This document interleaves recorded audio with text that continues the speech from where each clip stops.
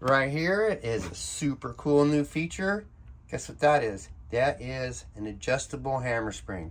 Yep, I've already done some work with that, so let me show you that now. Okay, this is how we are going to adjust the hammer spring tension on this Challenger Pro. Got a number 2 and a number 5. Unfold that. Inside here is your number 5. Your number 2 you're going to use to loosen up this lock nut.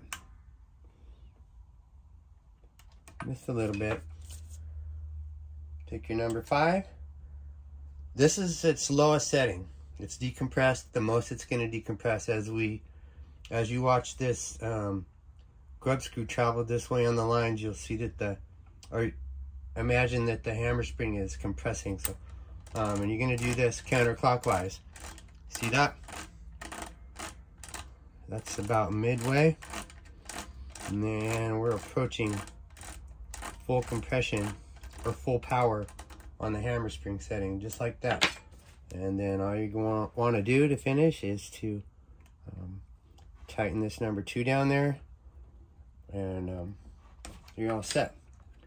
Your Challenger Pro is now set on high power hammer spring mode. Exciting, right? Oh, hey, also, if you want to go back to your lower hammer spring setting, just reverse the process I just showed you.